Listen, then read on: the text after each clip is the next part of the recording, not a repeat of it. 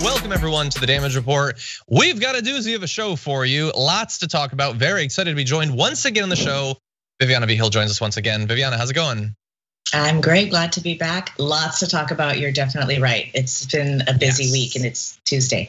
So. You know, I should have clarified this before the show. I don't want to do any spoilers. The thing we were talking about, is that a thing to be talked about and announced, or like later? I think so, but maybe not yet. Okay, well then we'll just tease that. Yeah.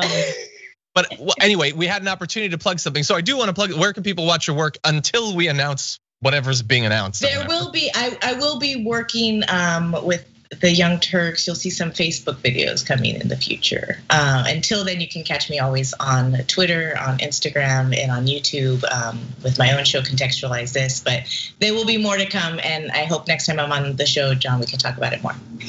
Awesome, that sounds good. Thank you. And next time I'll check beforehand. But anyway, thank you to everybody who's already here trying to figure out what is actually going on. We appreciate you being here. Please hit the like button if you haven't already. Share the stream so that people know we're live.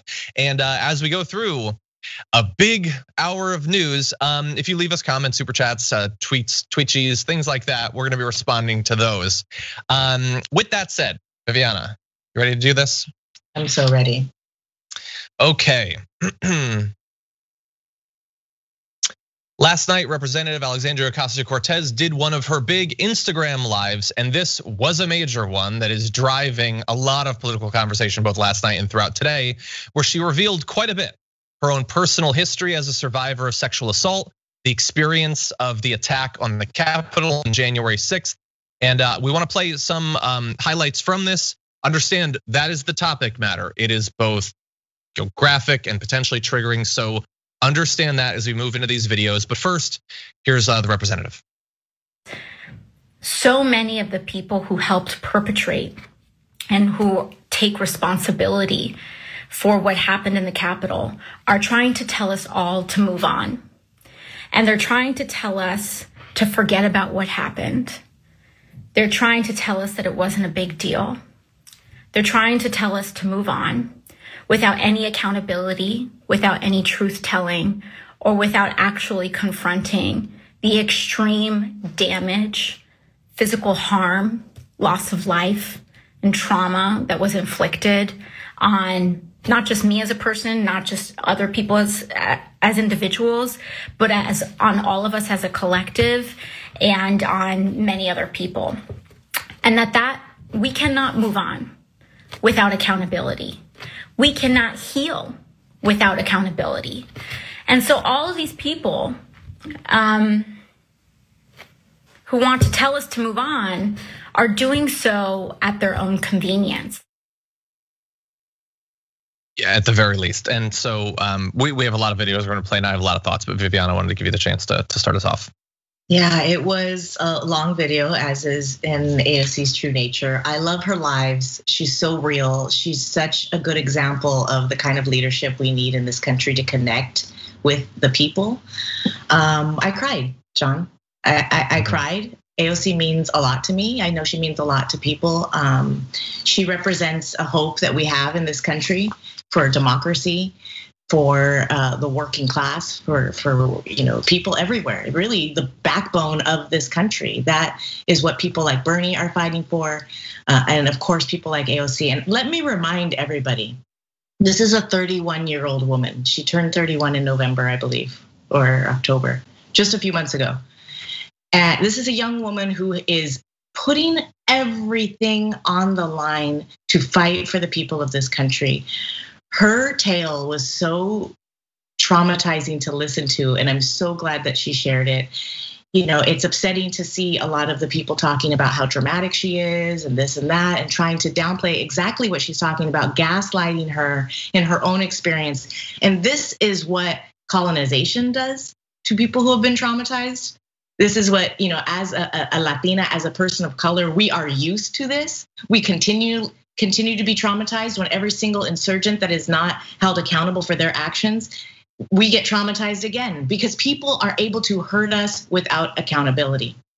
So her coming from the heart and speaking to everybody, I mean, and even sharing. And if you didn't watch the whole thing, you might have missed that sexual assault survivor bit, because she kind of slipped it in there at the end when she's talking about compounding traumas.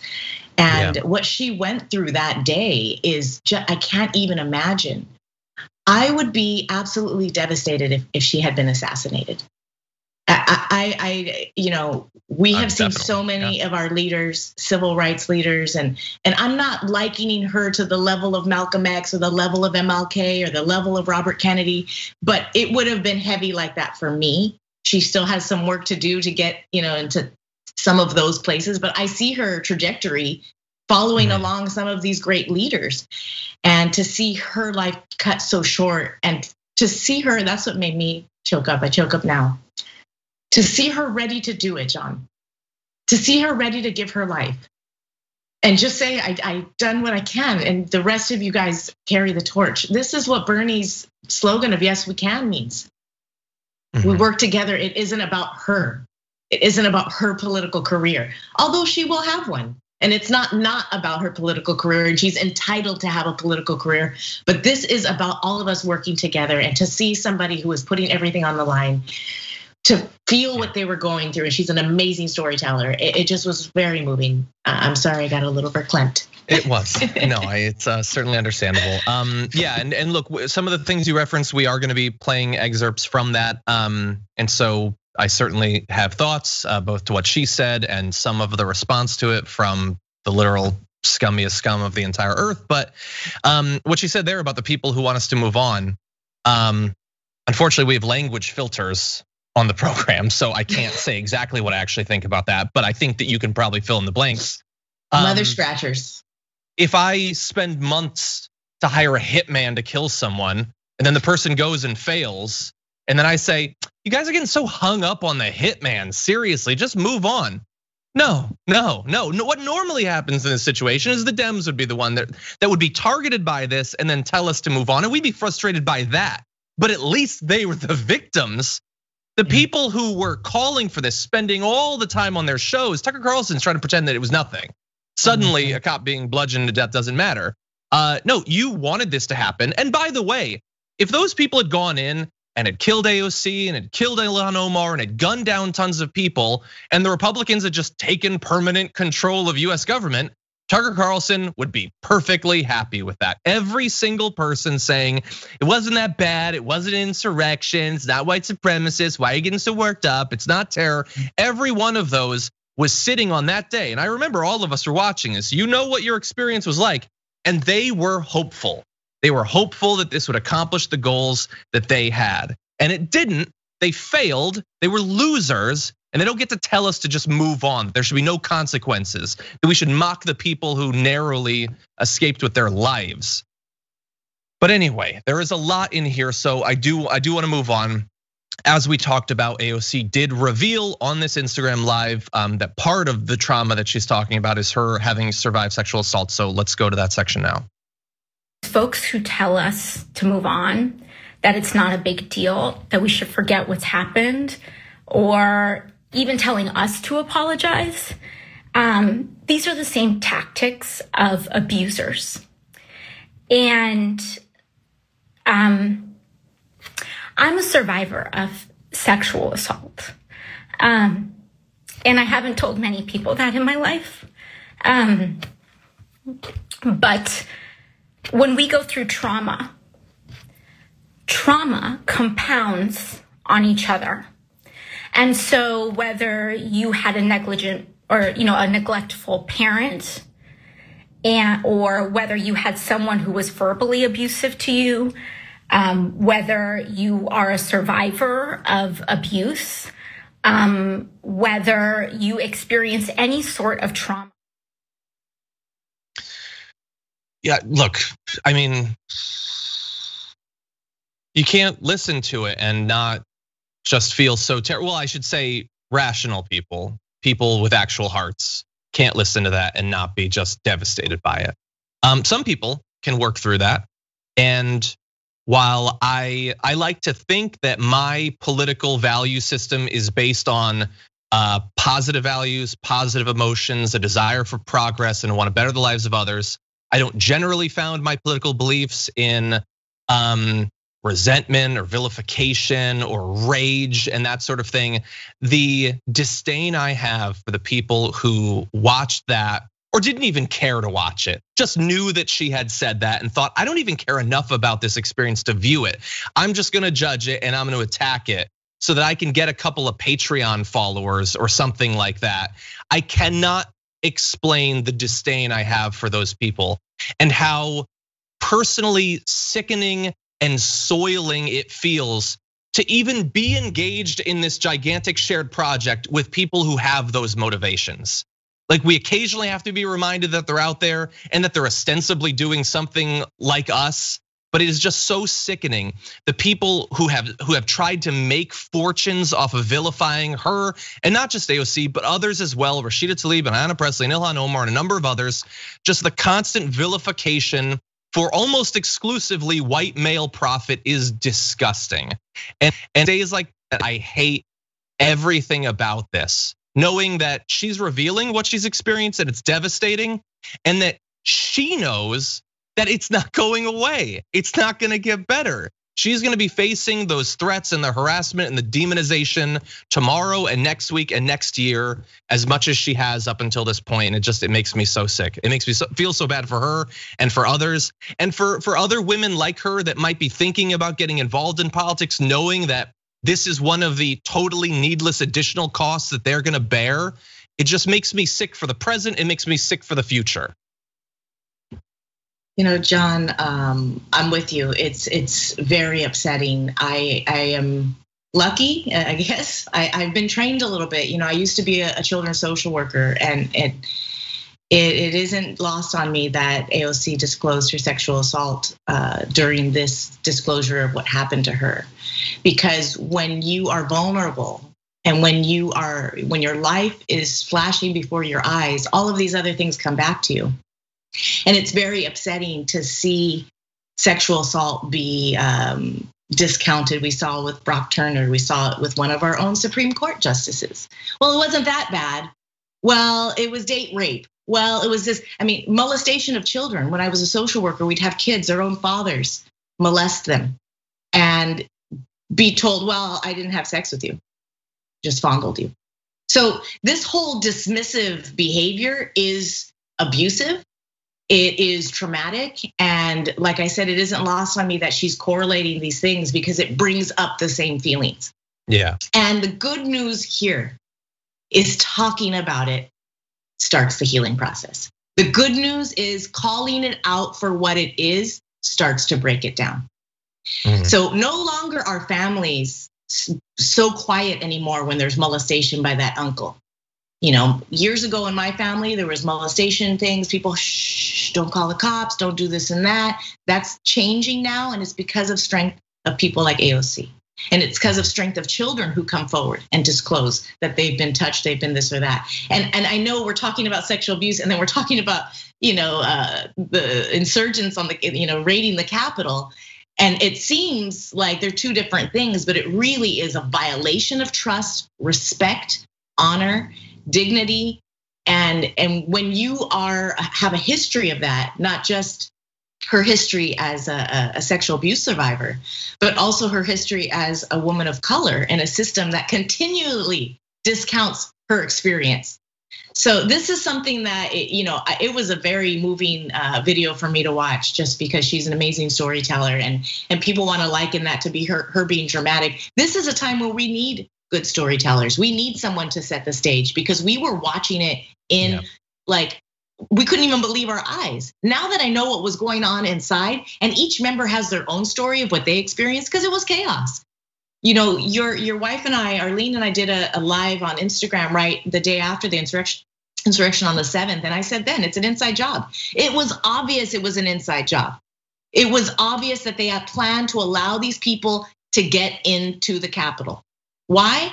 I used to be on all kinds of movie carpets, John, and they had better security there. I used to interview stars on the carpet. They have those little cattle grates, but they have like 3 different ways to get in, cops, you can't even get onto a red carpet, but you can walk onto the steps of Congress.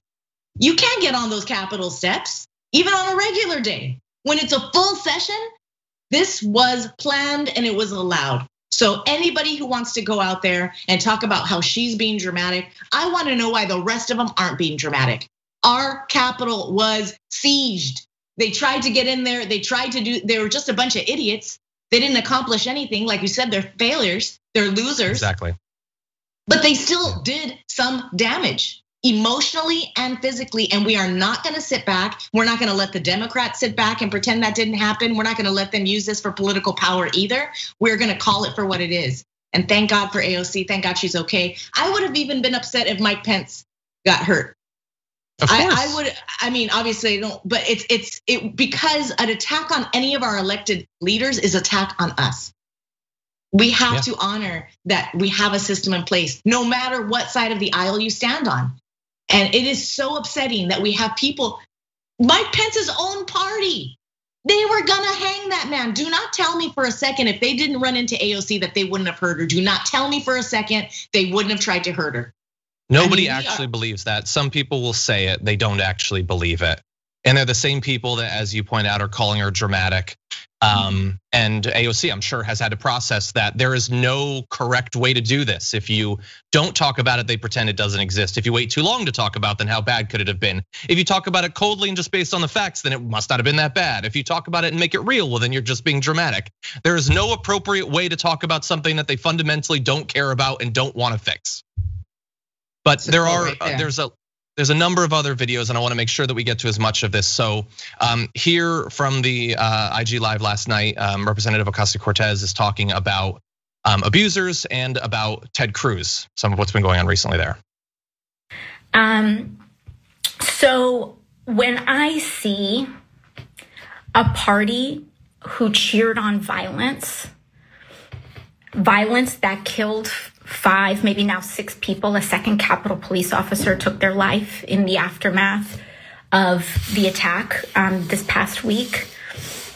When we are still losing people, when we don't know how many people are going to develop PTSD after what happened, when we don't know how many people are still hospitalized. I mean, there are people who, sure, they may not have passed away, but they lost fingers, they lost eyes, and these people are just trying to tell us it's not a big deal.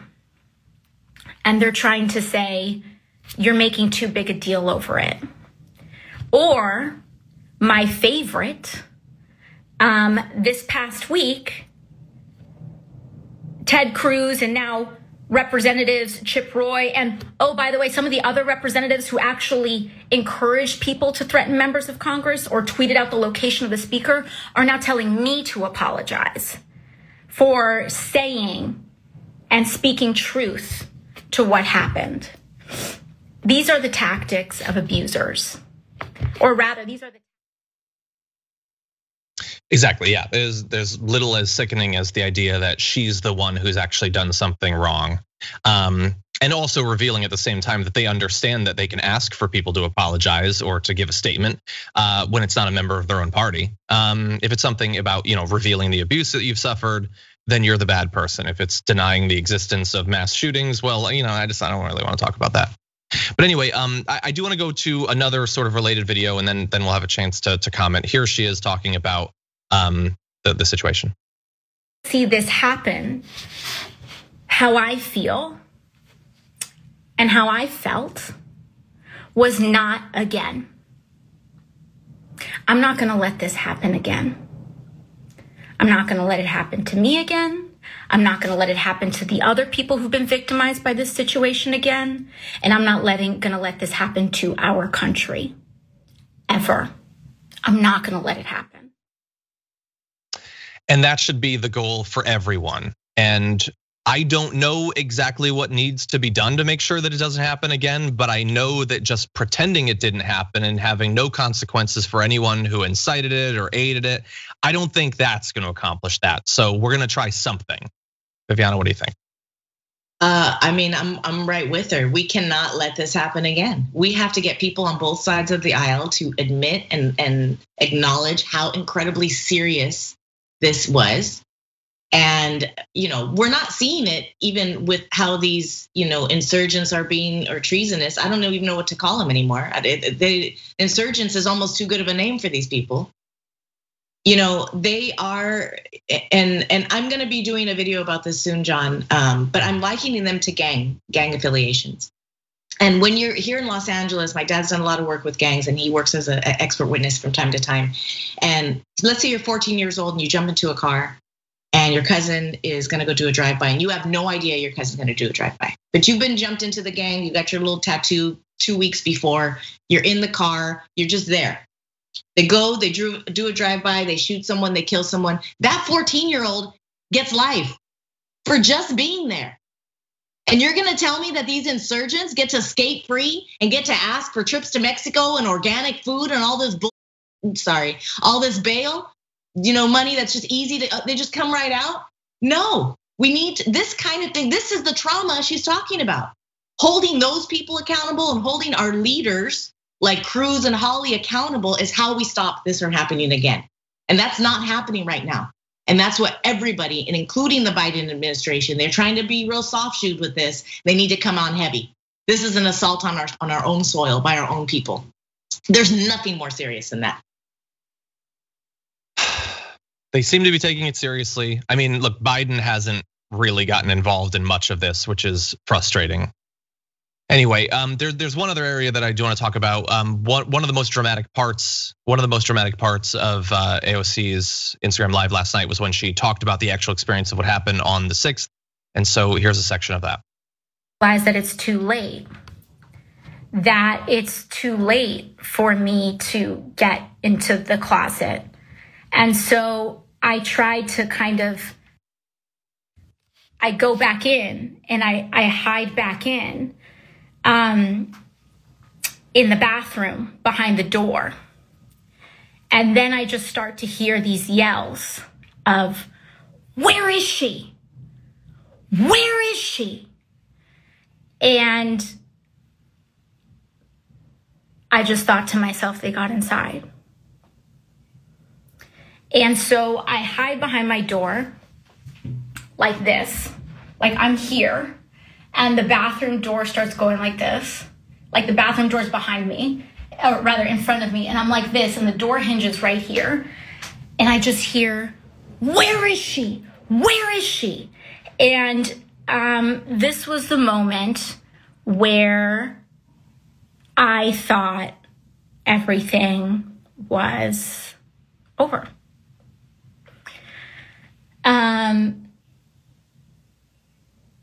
And the weird thing about moments like these is that you lose all sense of time. In retrospect, maybe it was 4 seconds, maybe it was 5 seconds, maybe it was 10 seconds, maybe it was 1 second, I don't know. It felt like my brain was able to have so many thoughts in that moment, between these screams and these yells of, "Where is she? Where is she?" And so I go down and I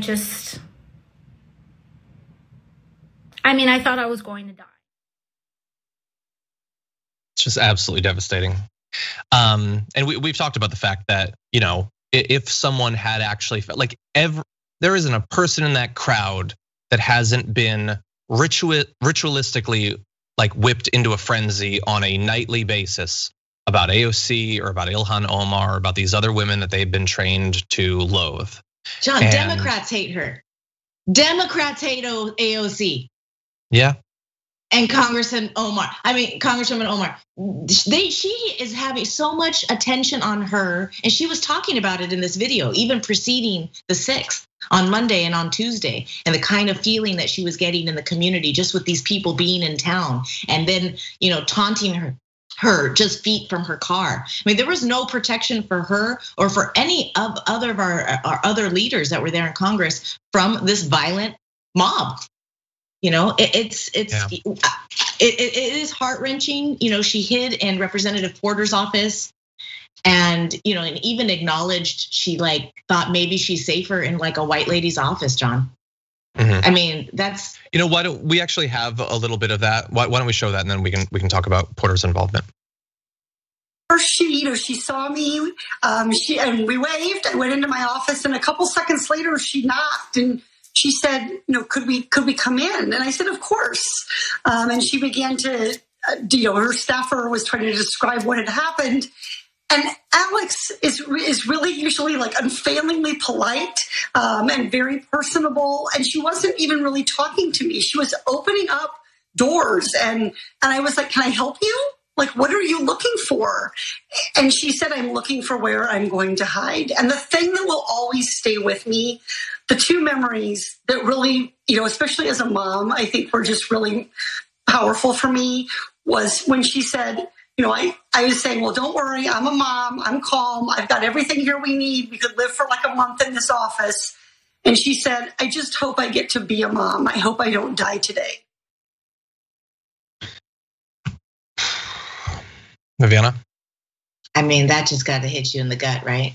That's just got to hit you in the gut. Not only do I want AOC to be mom, I want her to be the president. We need this lady alive.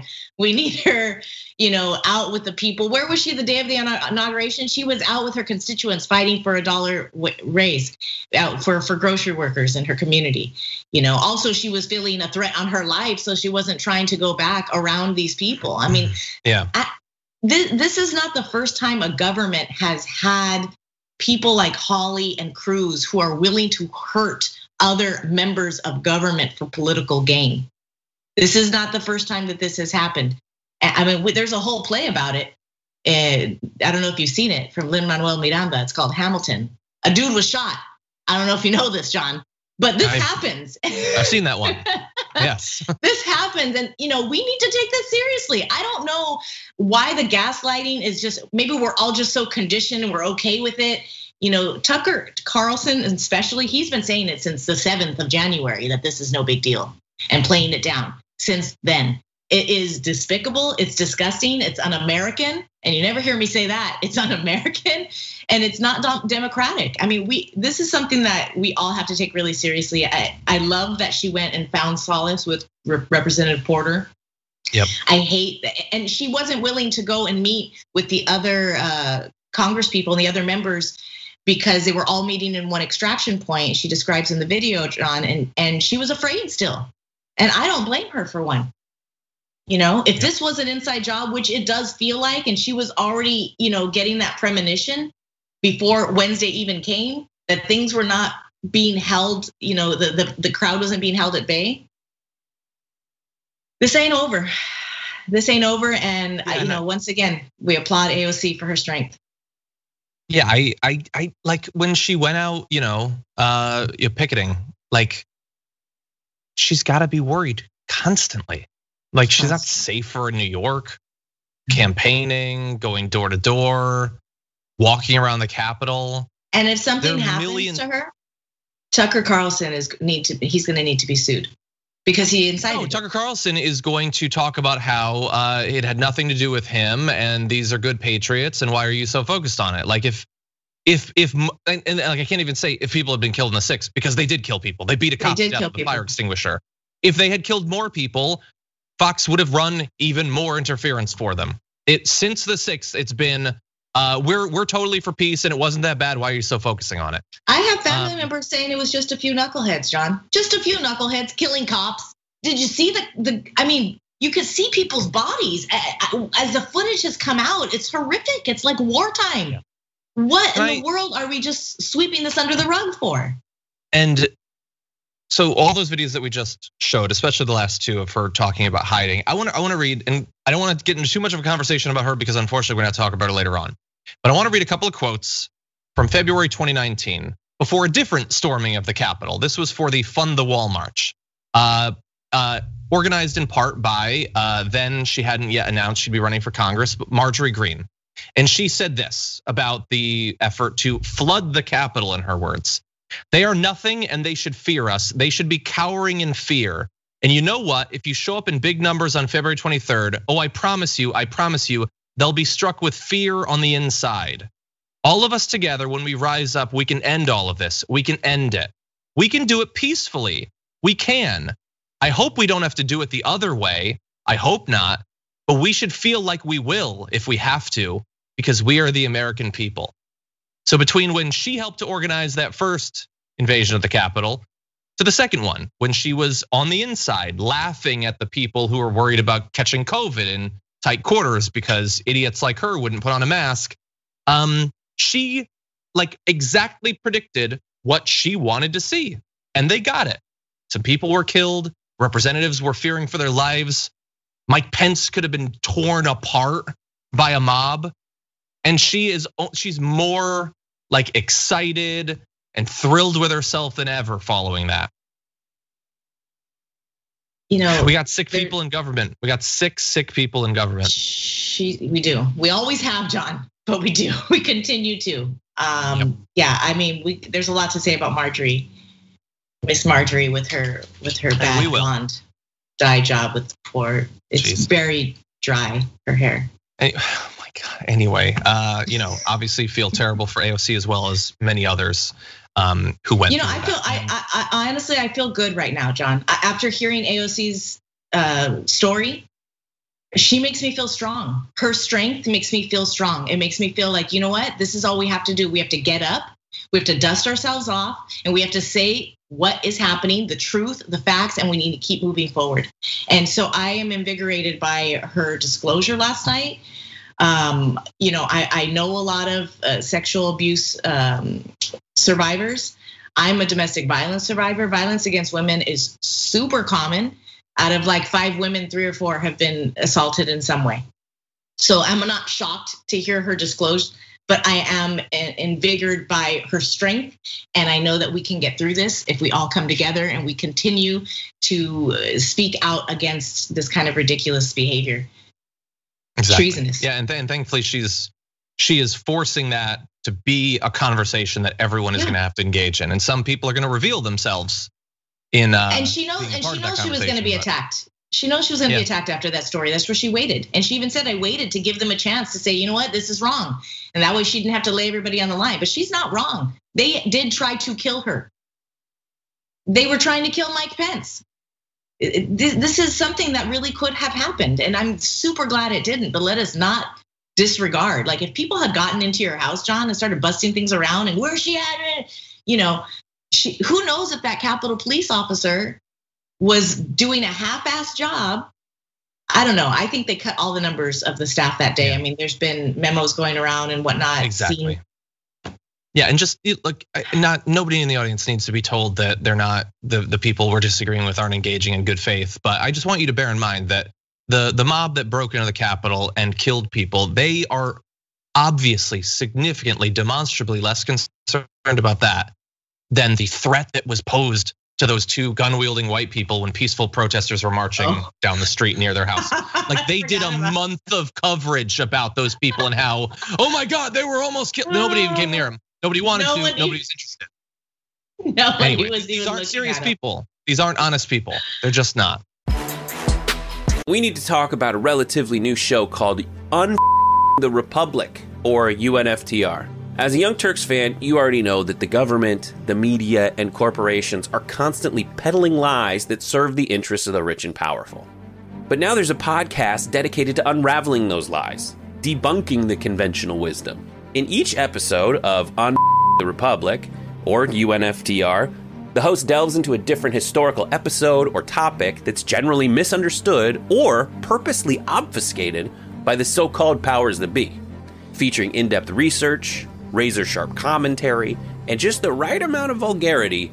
The UNFTR podcast takes a sledgehammer to what you thought you knew about some of the nation's most sacred historical cows. But don't just take my word for it. The New York Times described UNFTR as consistently compelling and educational, aiming to challenge conventional wisdom and upend the historical narratives that were taught in school. For as the great philosopher Yoda once put it, you must unlearn what you have learned. And that's true whether you're in Jedi training or you're uprooting and exposing all the propaganda and disinformation you've been fed over the course of your lifetime. So search for UNFDR in your podcast app today and get ready to get informed, angered, and entertained all at the same time.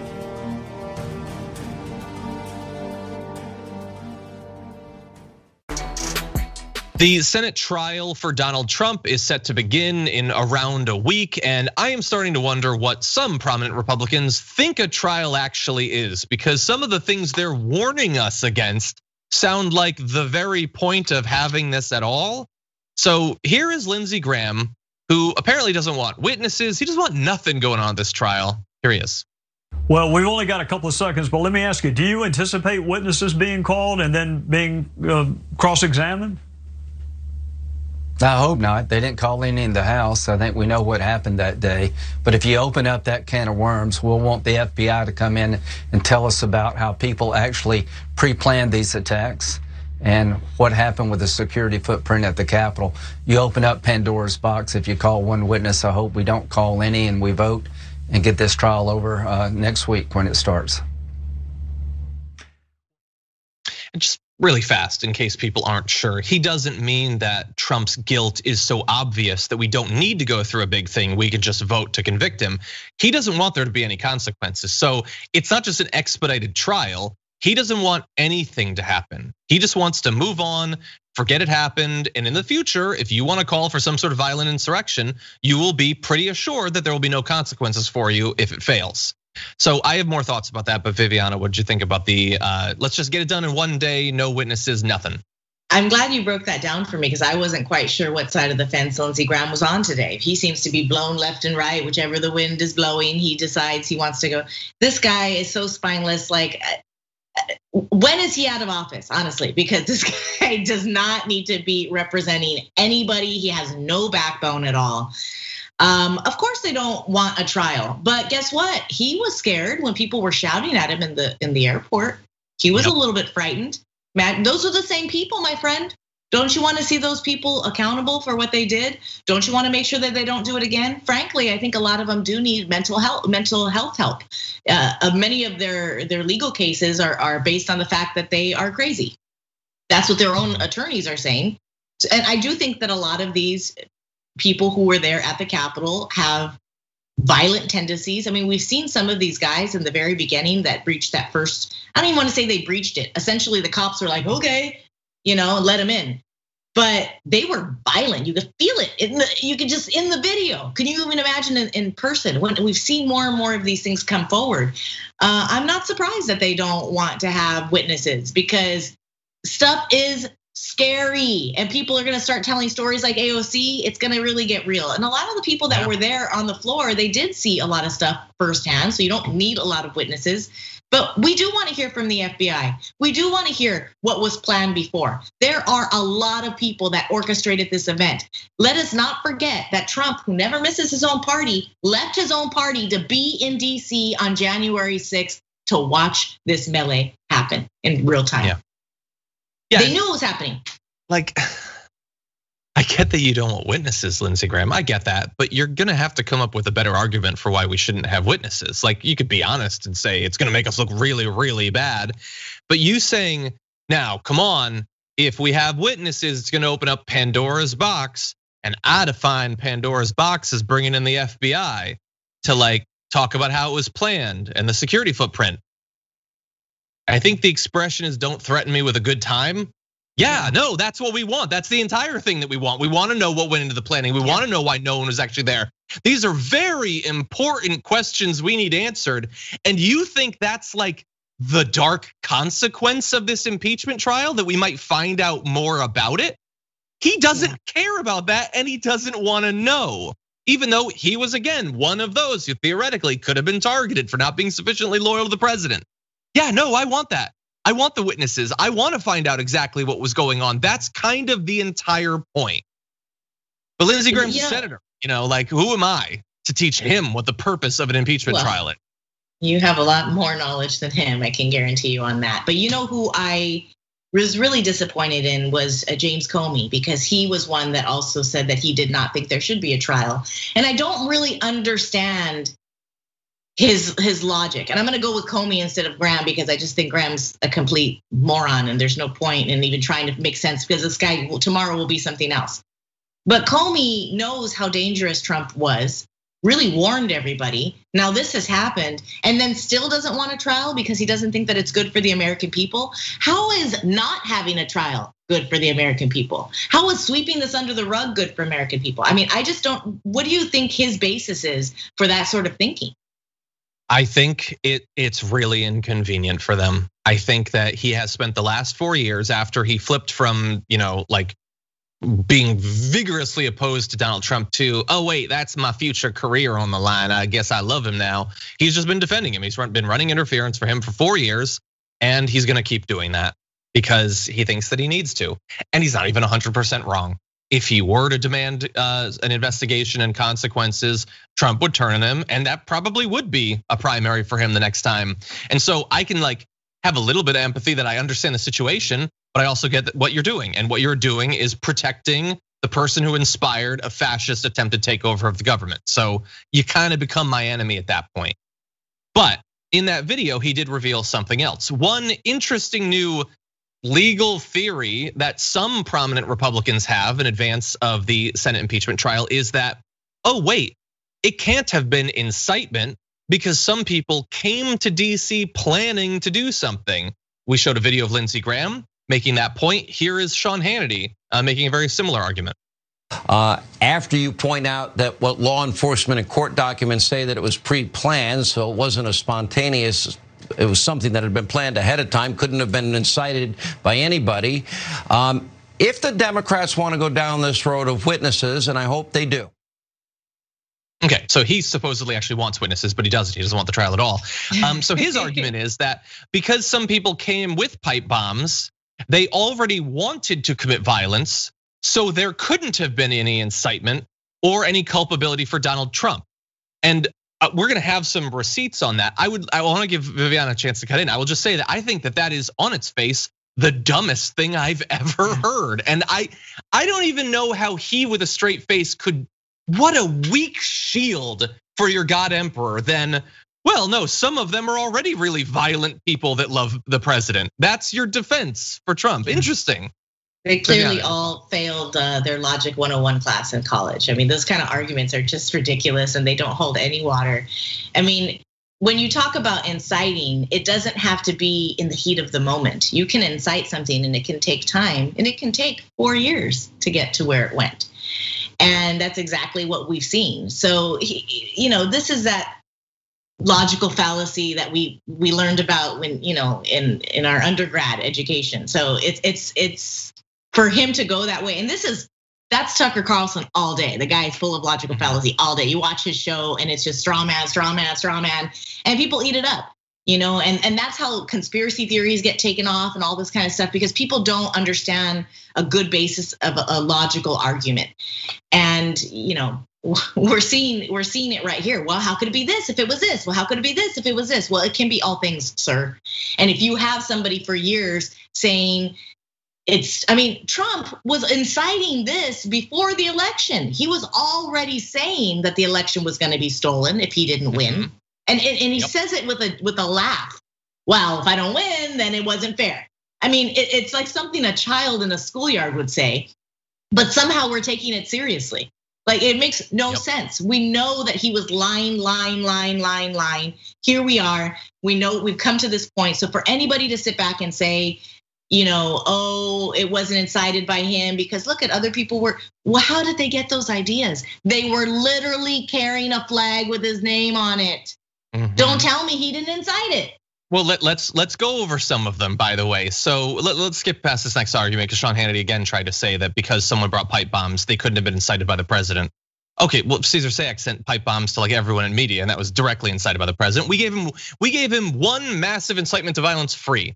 But anyway, here are just a few of the things he said. I don't want to read 30 things, so we've culled down some, but there's a lot more available. Do you remember the period after the election?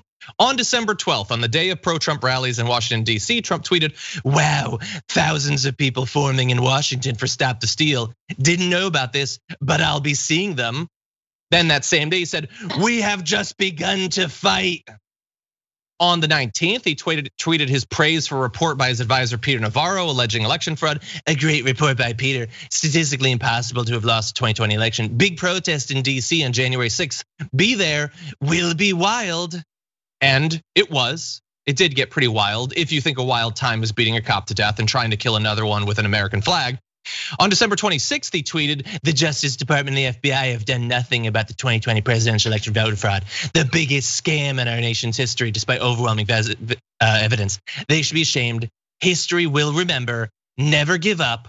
See everyone in DC on January 6th. So this is almost 2 months after the election. He's still saying it was stolen. Everyone knows it was stolen. The whole system is against you. Go to DC on the 6th. I'll see you there.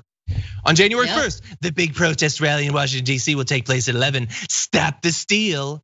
And then on January 4th, 2 days before, if the liberal Democrats take the Senate and the White House, and they're not taking this White House, we're gonna fight like hell. I'll tell you right now, we're going to take it back. Well, they tried.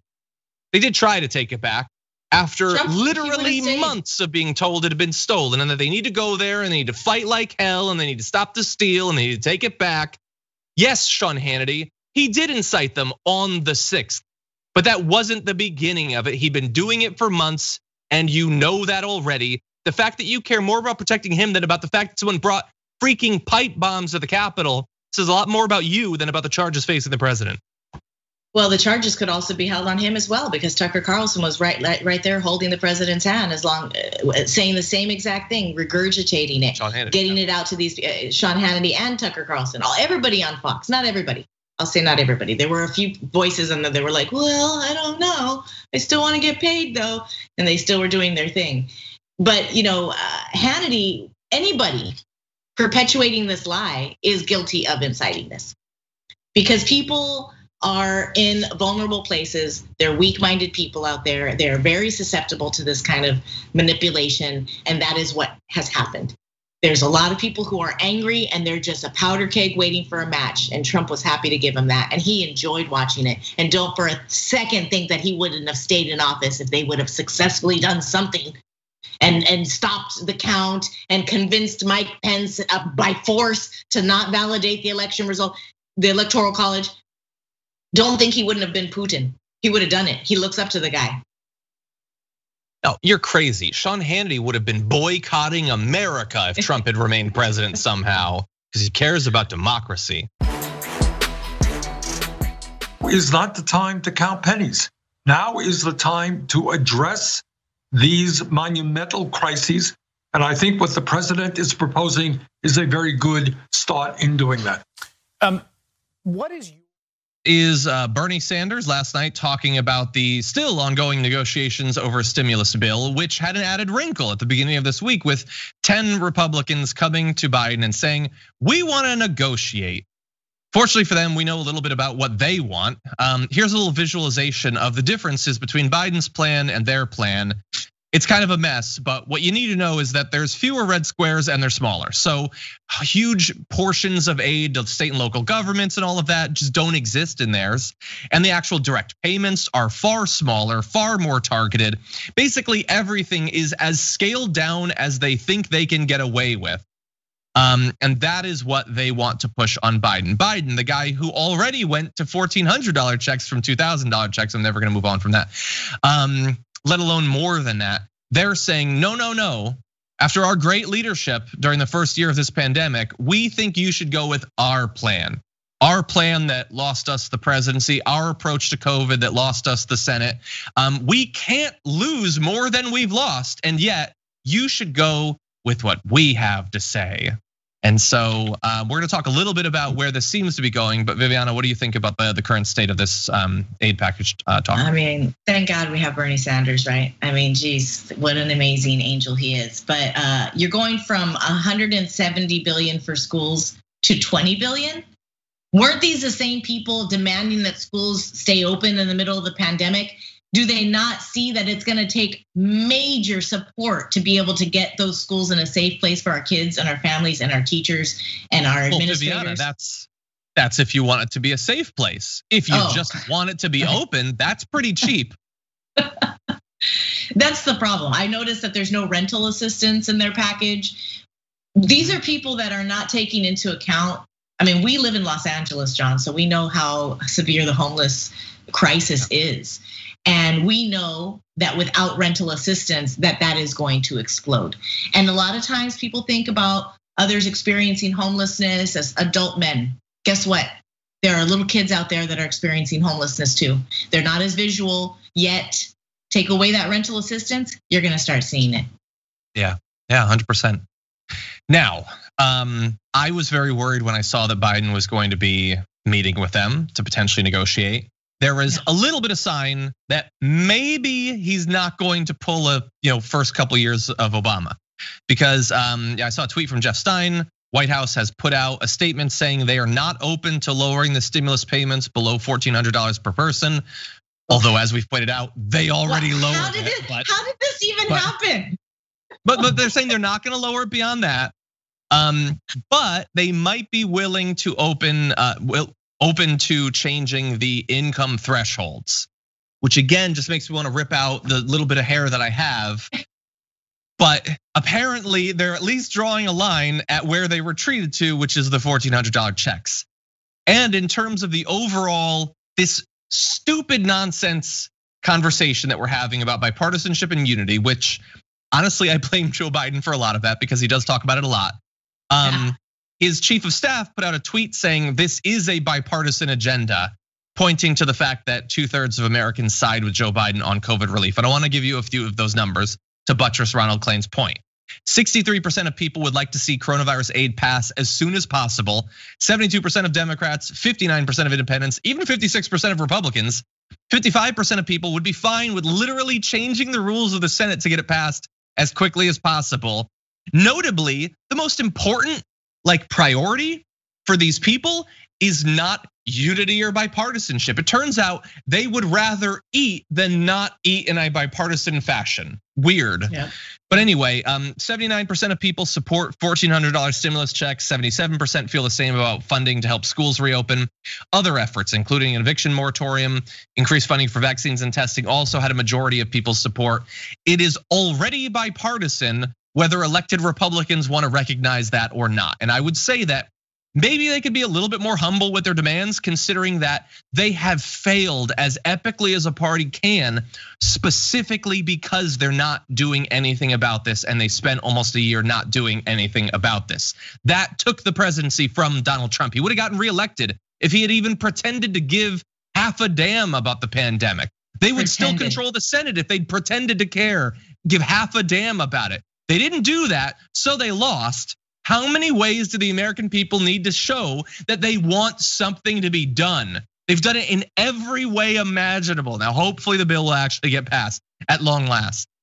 I'm really hopeful. You said you were afraid when Biden met with these GOP members, but I really feel like Biden's in the IDGAF club. He's an older man. He's at the end of his political career. This is not going to be an Obama administration. Obama still had a political agenda and a career and a sort of legacy to uphold. I hope that Biden is just going to try to do the right thing. Who cares? I'll just get it done. I'll just push it through. Because let's see. I don't know. He owes a lot of favors. That's the danger that I'm afraid of. Biden's been in politics his whole life, and he owes a lot of people back scratches. So we're going to see where that lays in here. But he certainly gives a lot of unnecessary back scratches historically. Yeah. Well, 63% of people need aid. 79% of people support the $1,400, and 100% of the people of the 79% support $2,000 checks too. Nobody's going to be mad to get an extra $600 in that check, which I still haven't even gotten my last stimulus check. And I know a lot of Americans haven't. Why? Because the post office is struggling still. So we are already, by the time we get that check, it's gonna be June, and then they're gonna be like, oh, you're vaccinated, you don't need it anymore. I appreciate Biden letting them in the office and having a meeting with them. Why? Because we had 4 years with a president who didn't even consider that and didn't even do his job. He didn't do his work at all. So that's good, because that is gonna help, give this veil of unity at least. It makes me laugh that Fox News and all these GOP people complain about Biden's unity plan. Like, the guy is trying to do something here. Give him a break. You're gonna get on him about unity? it's going to be a bipartisan effort. Why? Because it's helping the whole country. That's why it's a bipartisan effort.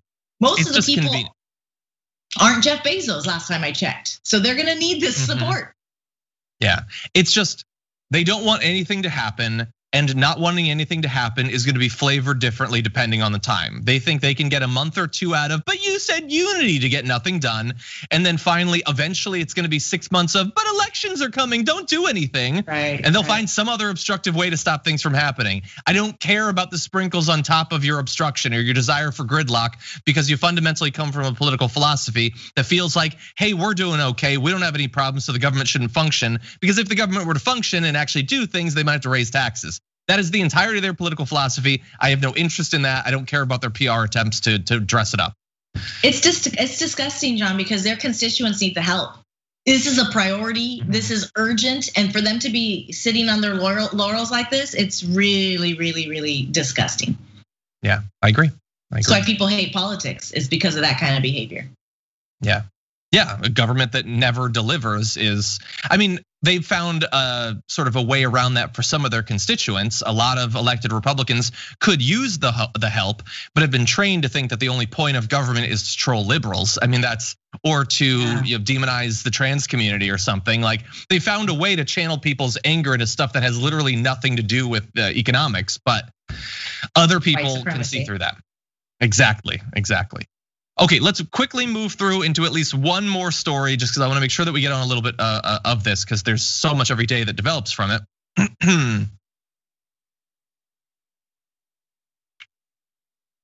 Hi, there we go, nice. We've been wondering, will any Republicans say anything? We're not even expecting them to do anything, just say something about Marjorie Greene and her calls for the execution of her political opponents. All of that. And hey, we've got a little bit. Senate Minority Leader, that feels good to say, Mitch McConnell on Monday blasted Georgia GOP Representative Marjorie Greene's embrace of loony lies and conspiracy theories as a, quote, cancer for the Republican Party. He goes on to say, somebody who suggested that perhaps no airplane hit the Pentagon on 9/11, that horrifying school shootings were pre-staged, and that the Clintons crashed JFK Jr.'s airplane I hadn't even heard about that one, is not living in reality. This has nothing to do with the challenges facing American families or the robust debates on substance that can strengthen our party. That last bit is absolute nonsense. He has no interest in any of that. But he did call her someone who believes loony lies and conspiracy theories. Now, before you give him even just a couple little nibbles of lettuce of credit, he doesn't actually mention her by name, but he is very specifically and obviously talking about her. So, like, for him to be the first one really to say anything is to like stick his neck out of his shell is a little bit of bravery, but he's also doing it in like, God, you're doing that in a cowardly way, but it's all that we've got. So I guess a little bit of credit for Minority Leader Mitch McConnell. How sick must it make him, not just to not be in charge anymore, but to have the word minority in his title? It must just make him sick to his little stomach. John, did you say give him a bite of lettuce because he looks like a turtle? I didn't say that last part. You said give him a little bite of lettuce. You know, he is a coward. And it's so funny, right when you think he might step up and do the right thing, he doesn't. He does it like a half attempt to do it. And this woman was elected. Okay, that doesn't mean she needs to have any power and be given any prestigious positions. They should have known, the GOP should have seen this coming, should have seen that she was a Looney Tune coming into Congress. She got voted in Georgia. Georgia is a very diverse state, we're finding out. And I think what's really, well, we'll get into a little bit more about the unnamed person, Marjorie, but I'm not surprised that he's gonna come forward. But what I really think is happening is the GOP is really lost right now. They don't know if they should be pandering to the Marjorie Taylor Greene types, or are we done with her? Can we go back to old school Bush Republicans? Where are we at here? And they're still trying to figure out, and they want to see who's going to be carrying them across to the next political office that they want to hold. And so they're just throwing stuff out to the wind and seeing what takes. McConnell was okay with convicting Trump, saying it was his fault. Now he's not. Yep. So they want to know what's going to get him elected, and that's disgusting. Right now, we need politicians and people in power. Our leaders need to be leaders. They need to do what's right by the country and right for their constituents. And somebody like Marjorie Taylor Greene is not good for the country. She's hurting people. We're having to have people relive the trauma of these school shootings just to prove that it happened. Talk about gaslighting. I mean, it's been years now. We only haven't had a school shooting recently because we haven't had school. Exactly, and they're trying to get them back in as soon as possible. She did respond, tweeting, "The real cancer for the Republican Party is weak Republicans who only know how to lose gracefully. This is why we are losing our country." So I want to address quickly both of those parts, because who only know how to lose gracefully. Okay, so you don't like Mitch McConnell. I mean, I guess he won re-election, but who has been losing gracefully? Well, since 2016, in 2016, they controlled the presidency, they controlled the Senate, they controlled the House. After 4 years of the man she worships as a living God being president, they don't have the White House, they don't have the Senate, they don't have the House. He was the leader of the party. Any victories they got, they said were due to him, ipso facto, and Green, you can Google that. Theoretically, the losses are on him as well. So, I mean, granted, it doesn't really apply to what she said because he's never done anything gracefully. He can't even drink a glass of water gracefully, let alone lose gracefully. But he did lose. Of course, she doesn't accept that. She lives in a world where everything is whatever you want it to be. So she still insists that Trump actually won by a landslide. But you'll note that he's not in office anymore, Marjorie. So while you might maintain that thought, it doesn't give him any actual power. So look, she's gonna respond being strong in the face of, these inconvenient things like reality or how you raise money as a Republican. I hope others will come out and support McConnell in this effort. I don't like any form of the Republican Party, but one that is just openly give us your flat earthers, give us your snake people, give us your whatever. I'm less interested in that one. I'm really afraid, actually, John, because I think people underestimate just how many people believe in these Looney Tune conspiracy theories like Marjorie Taylor Greene. For every Marjorie Taylor Greene, there's 10 people that believe it, but they don't say anything on Facebook. They just read the posts that she puts. They watch the video of her bullying Hogg, his name is Hogg, the Parkland guy. I don't even understand the wildfire anti-Semitic. Really, I don't even understand what she's saying there. So but people are reading this stuff, and we know how these conspiracy theories take off. They give them a little tidbit of truth. People go and they look it up. Oh, that was true. So then the rest must all be true. And so this is a really dangerous place for our country to be in, because it's not just one Marjorie Taylor Greene. There's so many people like her out there, and we saw them right there storming the Capitol. And then for every person that was at the Capitol, there's 10 at home that were cheering them on. So this is something we need to take seriously. This is why Mitch McConnell needs to not take a half stab at it. He needs to come out, he needs to name it for what it was and do what AOC did. Call out the facts and the truth. And he's too afraid to do it. Why? Because he is trying to hold on to this vestige of power that he once had. And if she thinks that Trump really won the election, then how do we know her election was real? Why is it that their election was real, but his wasn't? This is not adding up, people. No, maybe we need to have a new election for you, Marjorie Taylor Greene. Maybe we need to know if you really won. Let's hold a recall election. See. Maybe. Okay. There's a little bit more. We're gonna have to punt till tomorrow, but Viviana, as always, thank you so much for joining us. In the meantime, until you're back on and until we can reveal, secret projects and all that, where can people see more of your content? You can follow me on Twitter. I'll be promoting a show that I do, Contextualize This, every Friday. I do a Frisky Friday with a friend of mine, Arlene Santana. You might know her because she is your wife. You've met her a few times. You see her way more than me in COVID times. But yeah, check us out on Instagram Live. That's Fridays around noon. And you can always catch my show again on YouTube as well. But there will be more coming soon. Stay tuned, you guys. I'm excited to share with you as soon as I get the green light. Awesome. Thank you so much. Thanks for having me on, John. Very excited to be joined once again on the program by the host of the Thom Hartmann program, as well as the author of the just released The Hidden History of American Oligarchy, Thom Hartmann. Welcome back to the Damage Report.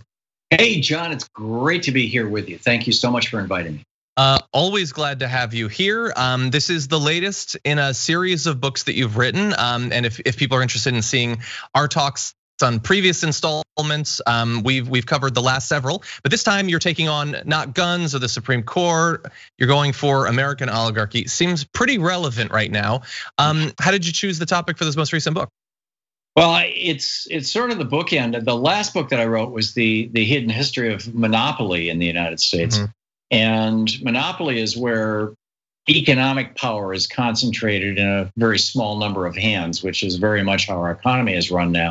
The political equivalent of monopoly is oligarchy, where political power is concentrated in a small number of hands, typically very, very wealthy hands.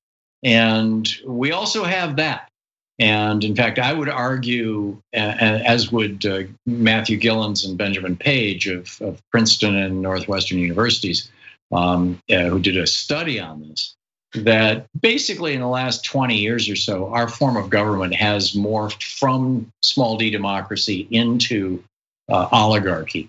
They did this survey, which is fairly well known now, where they found that prior to the Reagan Revolution, what public opinion polls showed the majority of Americans wanted as legislative policy actually happened.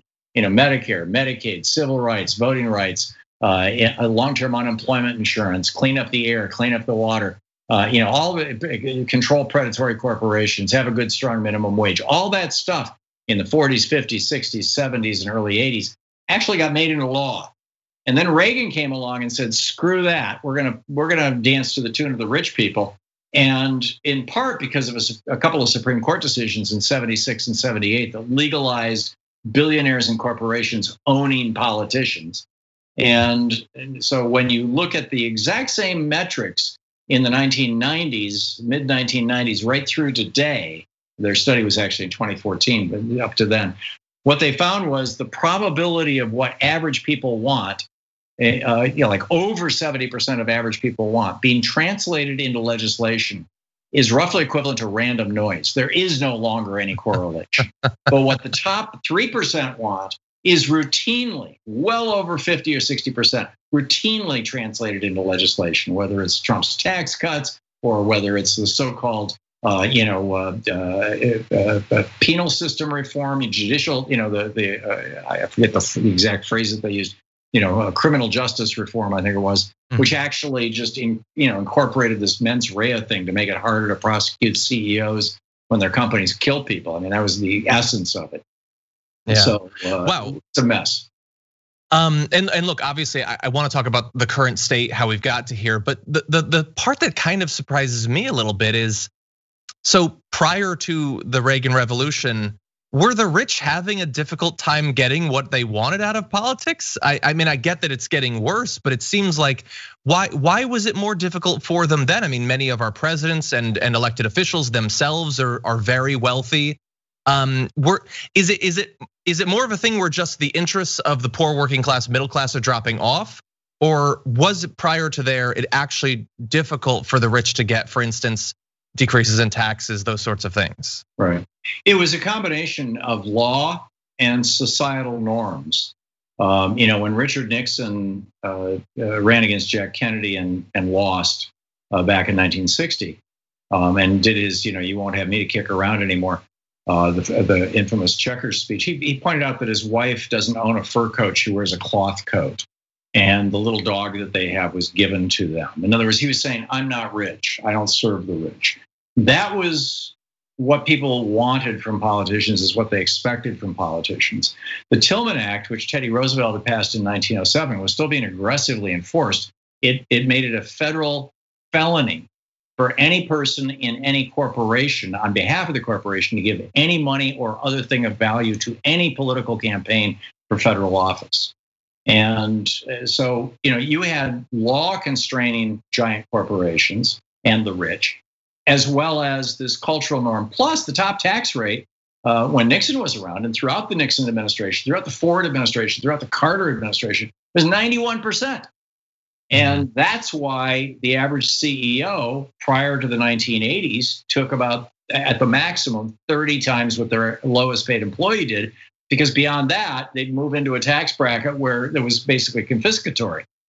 So, they left the money in their companies, they paid their people well.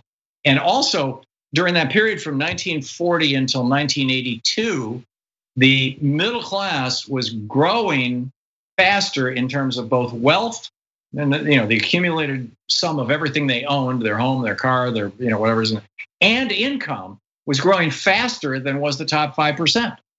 The top 5% was still doing fine, but they were actually not getting richer as fast as the middle class was. Reagan completely flipped that upside down when he dropped that top tax rate from the 74% that LBJ had set it at in 1967.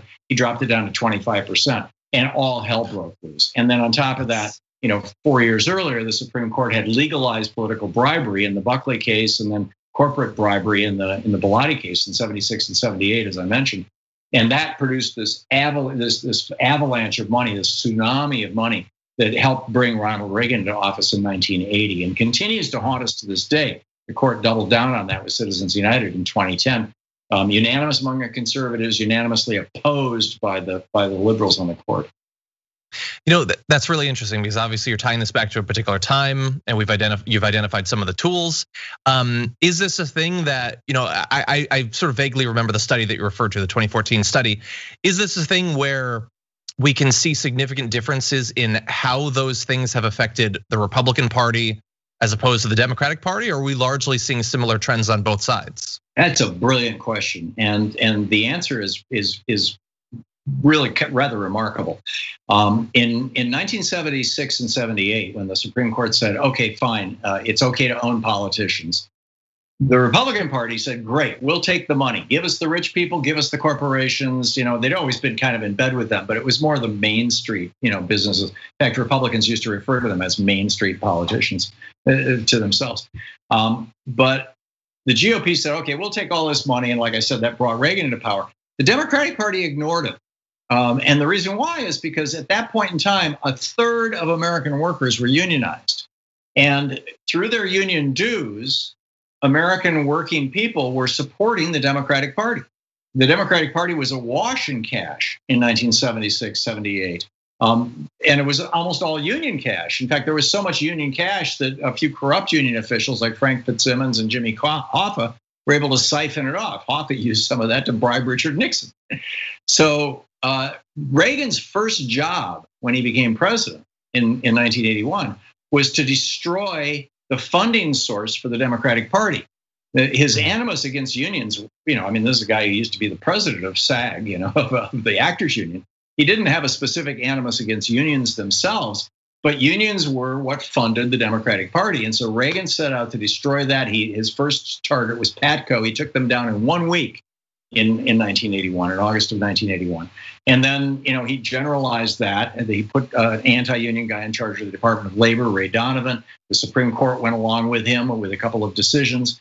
And so by 1992, the union money could no longer support a presidential campaign for a Democrat. And so Bill Clinton and Al Fromm got together and created this thing called the DLC, the Democratic Leadership Council, as basically a vehicle to bring money from billionaires and corporations into the Democratic Party.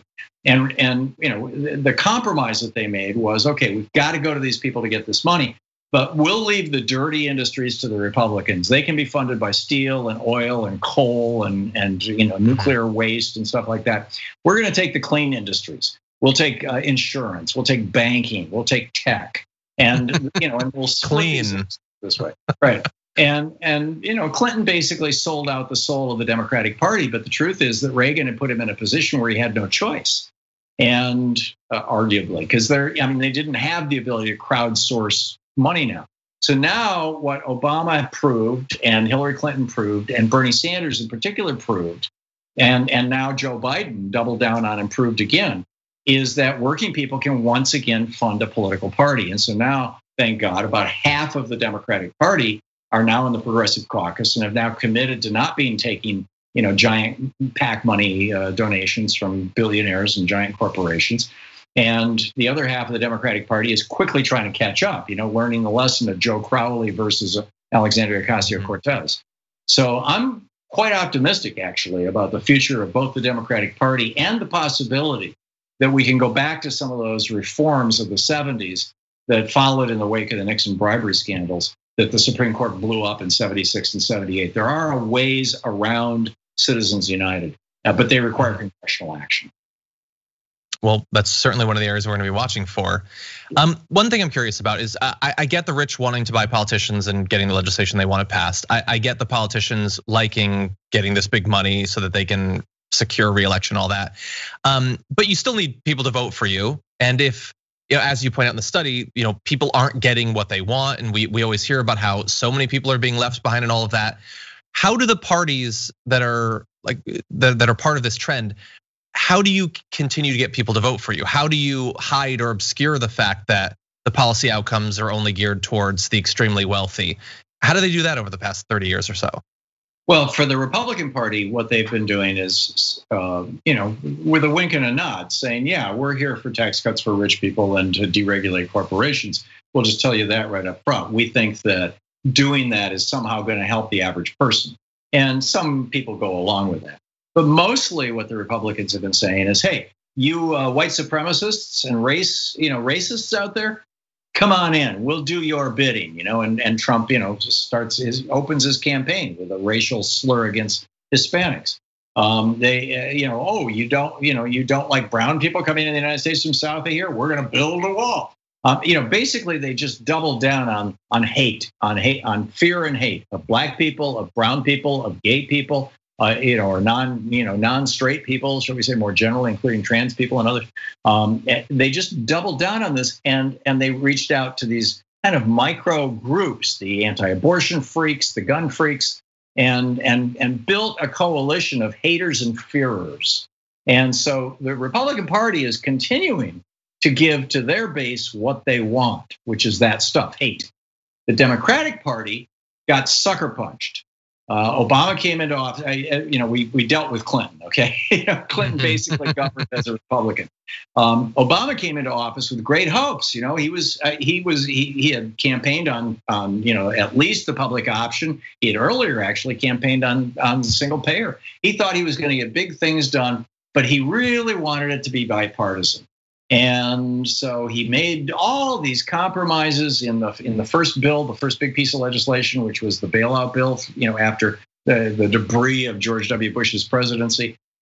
He cut that in half and turned it from $1 trillion, $1.5 trillion of relief into $900 billion, and $300 billion of it was tax cuts, all to satisfy the Republicans. And what did he get out of that?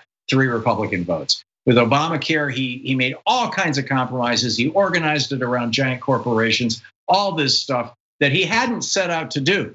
And he did it all to get Republican votes. And the Republicans kept telling him, oh, yeah, no problem. Just, do this and do that, and we'll vote for you.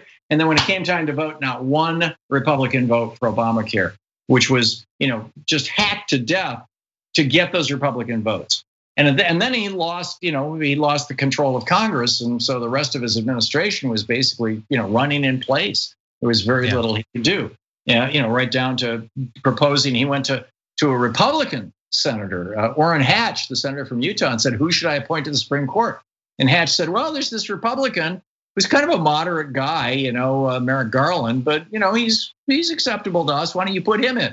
So Obama, again, trying to bow to the Republicans, said, "Okay, how about Merrick Garland?"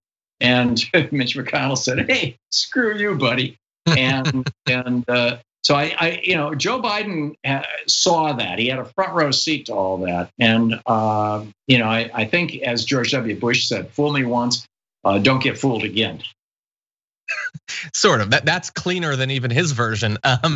So you sketched out a possible path for the Democrats to try to break this cycle a little bit on their side. What about the Republicans? Well, I'm sorry? Start ignoring Republicans. Exactly. Well, that's true. In terms of the hold that these donations, the new system of campaign finance set up as a result of multiple Supreme Court decisions, what path forward do you see for the Republican Party? Are they likely to change, and if so, how? the Republican Party is at a turning point right now because they elevated a man to the White House who was an open fascist and racist. And there are many people in the Republican Party, perhaps a majority of the federally elected officials, and in many states, the majority of the state elected officials, who themselves are relatively open about being racists and fascists. There are other people in the Republican Party, Kitzinger, I think is his name, the Republican from Illinois in the House of Representatives who voted to impeach Donald Trump and is being rather outspoken about this, who actually don't believe in racism and fascism. They just want Dwight Eisenhower's Republican Party, my dad's Republican Party, which was, yes, we're all in favor of social change. Let's just do it carefully, slowly, thoughtfully. We don't want to disrupt society. I didn't agree with Dad on that back in the day, and I don't agree with those Republicans now. But at least they're not poison, right? They're not crazy, and the Republican Party is going to have to deal with this, and I don't know which way they're going to go. Mm-hmm. Okay, I have my own fears. A couple different paths, none of them particularly bright. I do have one last question though, and this is zooming out from this last book. This is a question my producer really wanted to get to the bottom of, and I'm curious too, as someone who I host a show like you do, I'm trying to do some writing. How do you get so much done? Because you've been on to talk about multiple books in not that long of a time. What is your schedule like? How are you this productive? I don't have a life. My schedule is pretty straightforward. Louise and I get up at 5 a.m, and we have a conversation about what we're going to do on the show that day, and we organize the show. And we take one big topic that's going to be the main rant for the first hour. And I spend about an hour between 5:30 and 6:30 writing an op-ed about that I publish over at thomhartmann.medium.com every day. And then that rant becomes the center for the first hour, and then we have guests or whatever we have for the rest of the day. I get off the air at noon, have a quick lunch, and Louise and I will often take a mile or two walk. And then from 1 o'clock until 6 o'clock, I write. I just sit down and write. It's just a matter of self-discipline. I do it every single day, Monday through Friday, and then on the weekends, I try to do it for 6 or 7 hours each day. And then we knock off at 6. I watch a little TV. We watch, dumb stuff to entertain ourselves, the Golden Girls reruns or whatever. And we go to bed around.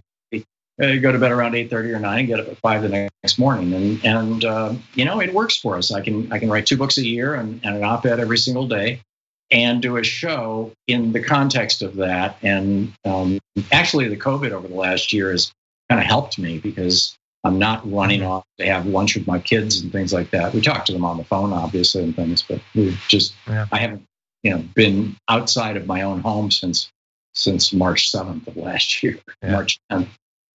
It's been some year, but we appreciate your productivity. And anyone watching this that'd like to find out a lot more about this process, the book is The Hidden History of American Oligarchy, Reclaiming Our Democracy from the Ruling Class. As always, Thom Hartmann, we appreciate you taking time out to join us. John, as always, I'm honored and very happy to be on your program. Thanks so much for the invitation. Thank you.